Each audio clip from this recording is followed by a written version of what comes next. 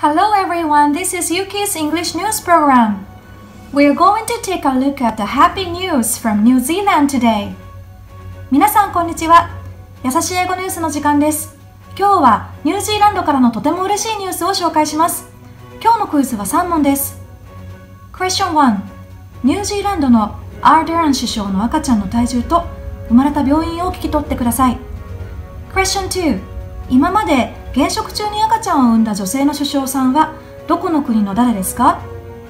Question 3. アーデラン首相のパートナー、クラーク・ゲイフォードさんはこれからどんな風に子育てをサポートしていきますか？ Well then, please listen to the news.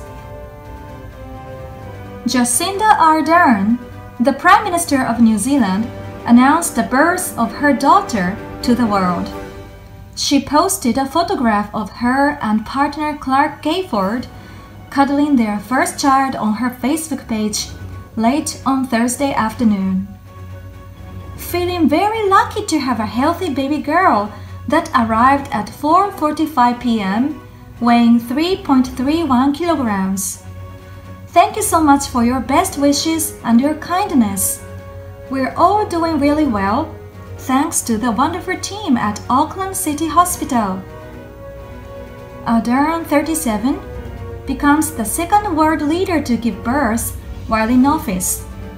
The first is Pakistan's Benazir Bhutto in 1990.